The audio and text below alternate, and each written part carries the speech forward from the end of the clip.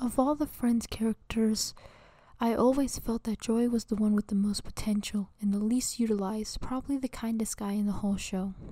Hello humans of the universe, heroes, villains, and everything in between. I'm Lot Pokemo, and today we are going to be looking at the simple life of Joey Tribbiani, one of the most beloved Friends characters for his charm, stupidity, and more. So when we start the show, Joey is a struggling actor doing small plays that get horrible ratings by critics. So the only difference between him and a successful actor is the fact that he's doing shitty plays and not shitty million-dollar movies. Whoop whoop. That was a stupid joke. Anyways, he lives with Chandler in the apartment across the hall from Monica and Rachel. Let's get this started. I will split this up into main categories. The first one being his upbringing, his story in the show, his personality, and at the end, maybe some fun facts in between. Youth. Joey is the only son in an 8-kid household in Queens. He has 7 sisters. He is the oldest, being the reason why his parents got married. His parents are married for all 10 seasons of the show. His father is cheating on his mother and she knows about it.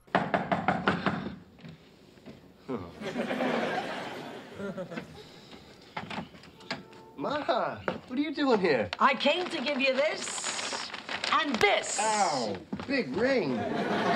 Why did you have to fill your father's head with all that garbage about making things right? Things were fine the way they were. There's chicken in there, put it away. For God's sake, Joey, really. Hold on, you knew? Of course I knew. What do you think? Your father is no James Bond. You should have heard some of his cover stories. I'm sleeping over at my accountant's. I mean, what is that? Please. So then, how could you Do you remember how your father used to be?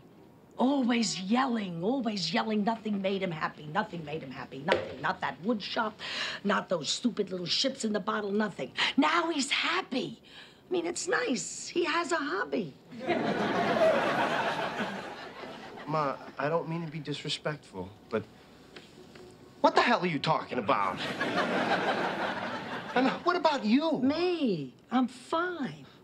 Look, honey, in an ideal world, there'd be no her, and your father would look like Sting.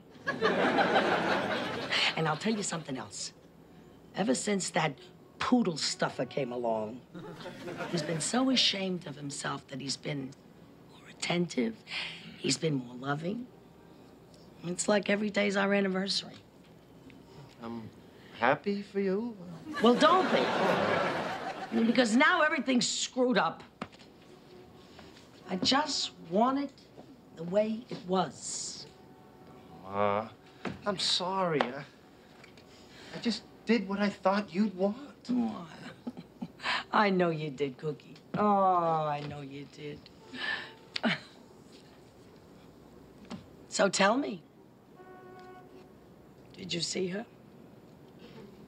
Yeah. You're 10 times prettier than she is. That's sweet. Could I take her? With this ring, no contest. We don't know much else about his childhood, and we know that he had a very handsy tailor. He's a sports fan, being known to go to basketball games and hockey games with Chandler and Ross. He doesn't have any past connections to any of the other friends. Unlike the other characters, him and Phoebe are the only ones with no previous connections. Story in the show. Joey has been in the show since the start, being one of the main 6 characters. So Joey has very few main story arcs. He probably has the least stories centering around him. And when they are, other things are going on with other characters. He has a girlfriend and Chandler falls in love with her. And there's a conversation here that shows Joey's level of friendship and how much he values trust. I'll play them for you so you can see for yourself. Hey. Hey. Sambuca margarita? Is that a real thing? Well, we only had Sambuca, so it is now. Listen, Joe, I need to talk to you about something. What's up? It's about Kathy. Oh, I like her. I like her a lot, actually. You do? Yeah. Well, your timing couldn't be better. She's not my girlfriend anymore. What? Yeah, she broke up with me.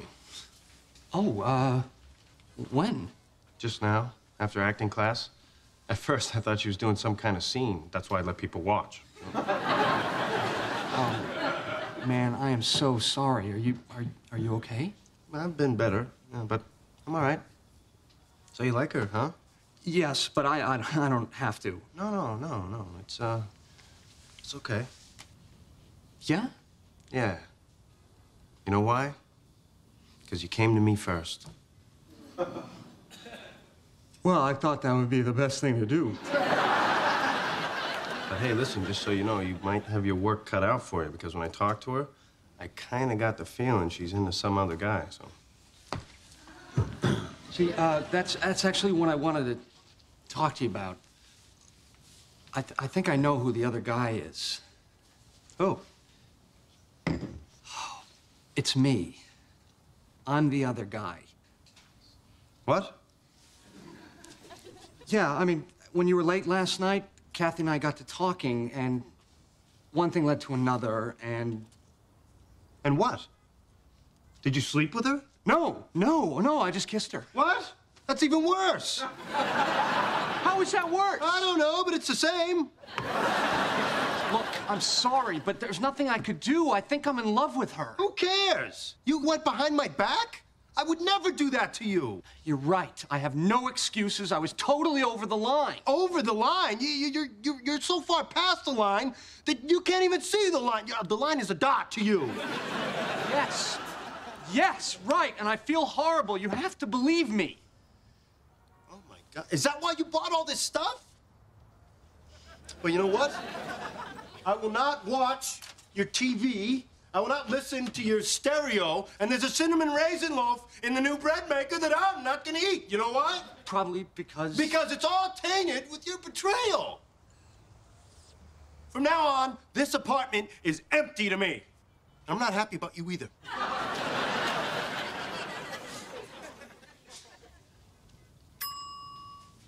Oh, and just so you know, I made that bread for you.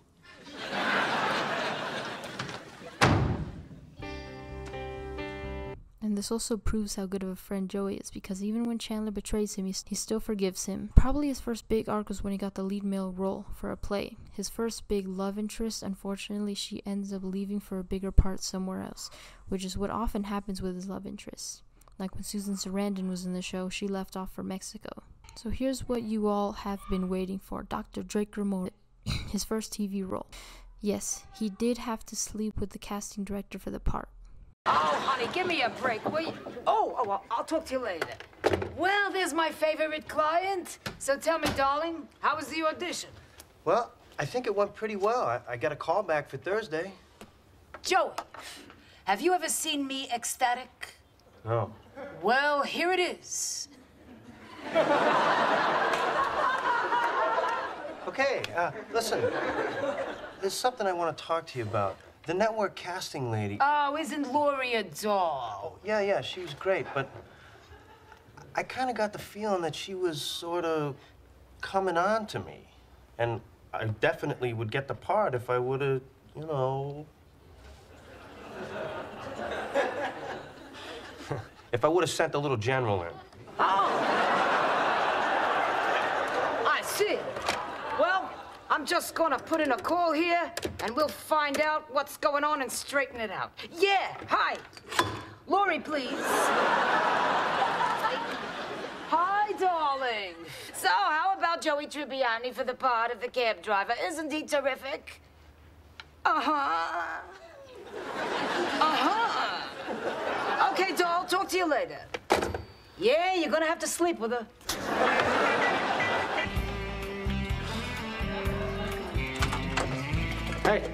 Hey. Whoa. So I'm guessing you didn't get the part, or Italy called and said it was hungry? No, the part's mine if I want it. Oh, my God. Yeah, if I'm willing to sleep with the casting lady. Oh, my God. 10 years I've been waiting for a break like this, Chandler. 10 years. I mean, Days of Our Lives. That's actually on television. Well, so what are you gonna do? I guess I could sleep with her. I mean, but how can I do that? Well, I've got a pop-up book that told me everything I need to know. I've never slept with someone for a part. Well, is she... Sorry. Is she good-looking? Yeah, she's totally good looking. I mean, if I met her in a bar or something, I'd be buying her breakfast. You know, after having slept with her.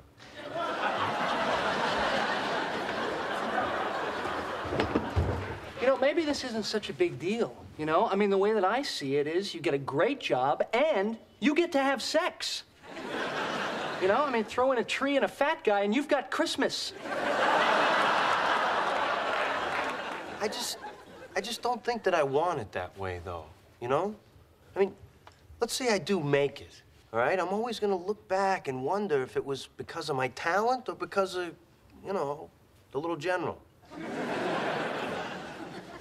Didn't you used to call it the Little Major? Yeah, but after Denise DeMarco, I had to promote it.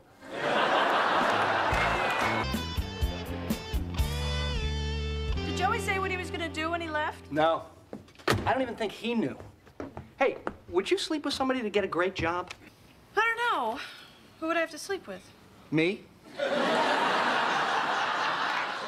Why would I have to sleep with you? It's my game. You want the job or not? Hi, I'll be ready in just a second. Could I talk to you a minute? Sure. What happened? Well, we kind of broke up. Oh.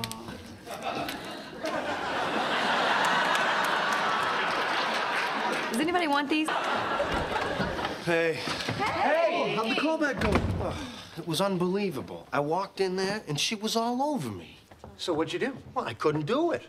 I told her I didn't want to get the part that way. Good for you. Well, wait. But then after I left her office, she caught up with me at the elevator and offered me an even bigger part. So, and? So, you are now looking at Dr. Drake Ramore, neurosurgeon, recurring in at least 4 episodes. All right, I gotta go shower.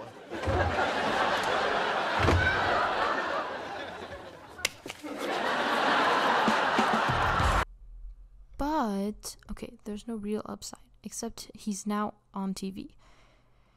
He was offered the part of a taxi driver in Days of Our Lives, and then the lady offered him a bigger role in exchange for sex. He then was killed off for saying something stupid in an interview. He later gets his own show, Mac and Cheese. At this time, he's offered his role as Drake Ramore, but he thinks he's too high and mighty to audition, so he ends up not getting it, and Mac and Cheese, well, it doesn't go well. He loses that job because the show is canceled. Joey? Yeah? Do you think your favorite animal says a lot about you? No, because goats can't talk. Hello? Oh, hey, can you hang on a second? It's the producers over at Mac and Cheese, if you'll excuse me for a minute. Hey, funny you should call. I was just looking over next week's script. Canceled? Like, they're taking it off the air? Oh. All right. I'll see you Monday. We're not even shooting them anymore? All right. Bye. They canceled Mac and Cheese. Oh, Joey. Sorry, Joey. Why would they do that? It was a good show, right?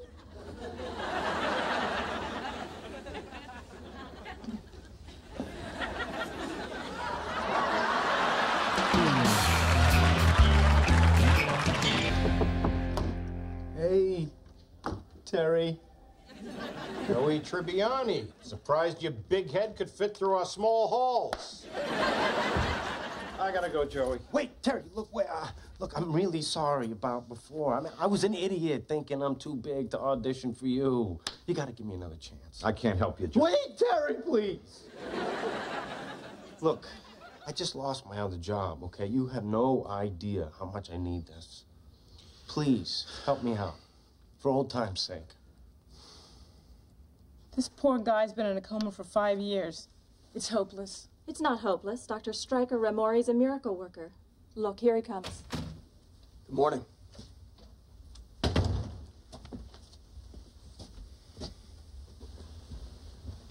Drake, it's your brother Stryker. Can you hear me? And cut. I'm back, baby. He then runs back for the role of Stryker Ramore, because that's his last chance. Instead, he gets the job of a on-life support Dr. Drake Ramore. He eventually comes back to the show after getting Jessica's brain. I know this sounds like nonsense, but Jessica is Susan Sarandon's character on her guest appearance. There's one particular storyline for Joey that makes him seem like he has a future, but then it just ends. This is one of the time frames where Rachel lives with him. He sleeps with a girl and then he goes off to work and tells Rachel to give the woman leave. Instead of doing that, her and Preeby stay talking to her all day, and when Joey gets home, she's still there. He agrees to go on a date with her, and from his perspective, it goes well. Morning. Hi.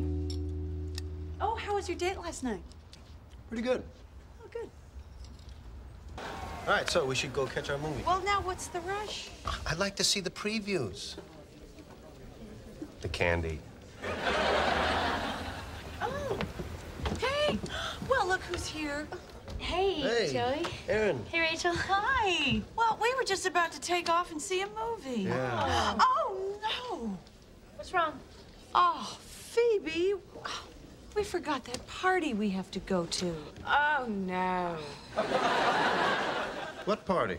A birthday party. Oh, whose birthday party? Allison's birthday party. Oh. And how old is Allison? 32. I feel so terrible just ditching you like this. No, that's okay. Wait a minute. Why don't you guys do something? Yeah, look how that worked out. If you want to catch a movie? Yeah, sure, that'd be fun. All right, so guess I'll talk to you guys after Allison's party. Oh, well, yeah, that actually might go late. Yeah, I'll wait up.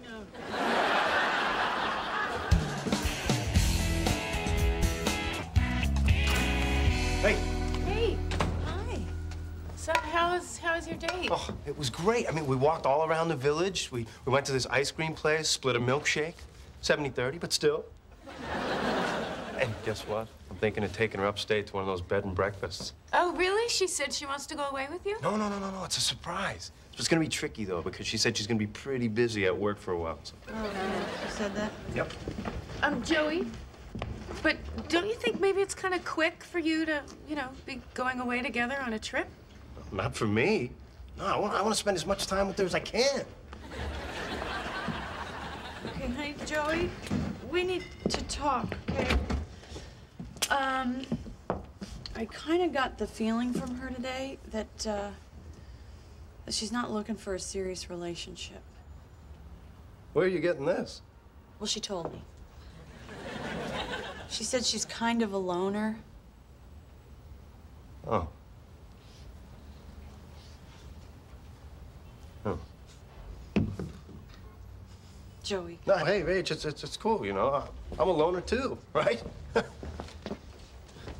Hey, Joey, you know what? You are way too good for her. Yeah, and honey, I promise next time I will just say goodbye and tell him you are not looking for a relationship. No. No. Don't do that. Just...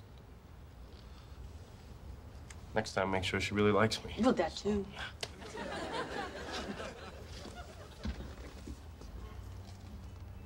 Joey, Yeah. do you want some pancakes? Finally. But then she tells Rachel and Phoebe that she's thinking it won't work. It won't work out. And they end up telling Joey and giving his hopes up.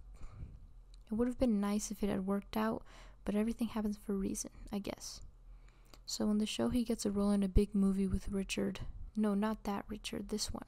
It's a World War II movie, and that is probably the second to last big plot he has. Rachel! Yes, we're talking about Rachel.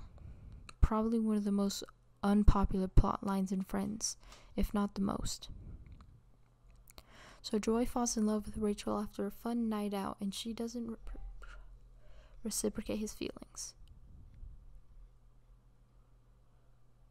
For now. He tells her how he feels. So you were saying? I'm not quite sure. Okay, well, you had asked me how long we knew each other, and I said 8 years. And then the waiter came over and cut his tip in half. And now here we are. Yeah, here we are.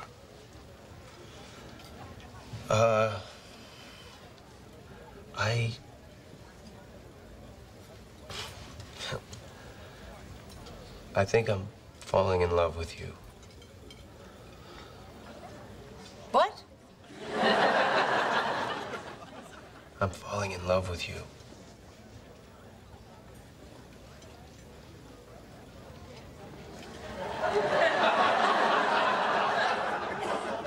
Who are you talking to? Oh, you're kidding. Oh, it's a joke. Oh, it's funny. It's funny. I don't get it.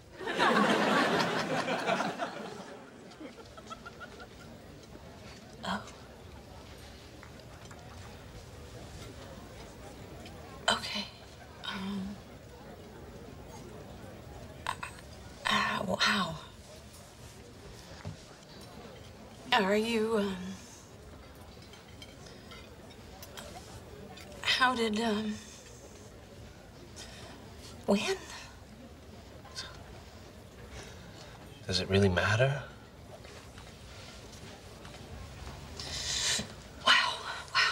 Wow, it is hot in here. Okay, look, Rich, I know this is a lot, okay? You don't have to say anything. You take as much time as you need. So after this, things are awkward between them until... So, you, have a big work problem? Yeah, it's it's nothing. You know, it's nothing. Oh, okay.